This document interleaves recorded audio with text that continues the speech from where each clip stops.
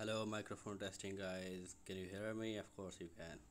Now I'm going to show you about HyperOS Android 14 Poco F2 Pro ROM. You can see it is Redmi K30 Pro, but it is also called F2 Pro. It is the same ROM. So I am going to give you a review about it, its bugs, its flaws, and everything about it. First of all, its battery timing is great.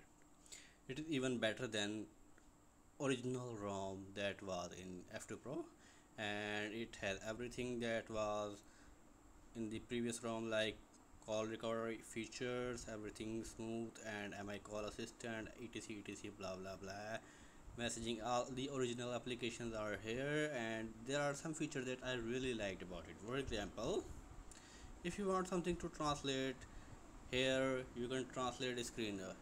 See, it's going to translate very simple.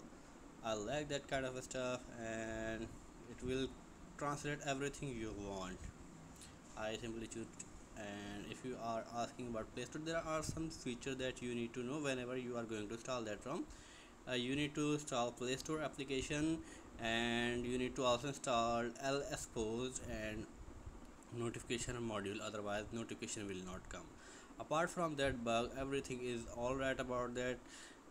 Even Xiaomi login works here, and all the features you wanted in HyperOS you can definitely find it here. No bugs, no flaws, all the features here.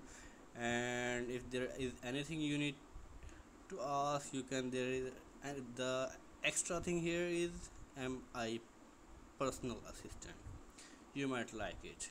And regarding gaming, it is good in gaming, and all the banking applications run. And the camera, it is also original camera.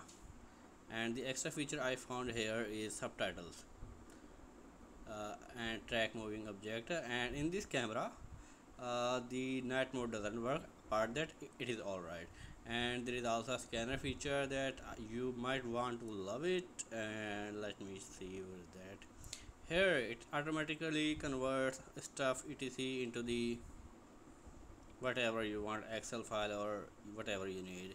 And but you need to make sure that you need to yes, this ROM is pre-rooted. It comes with kernel su. Where is that? Here you need to install three modules to make sure everything works smoothly.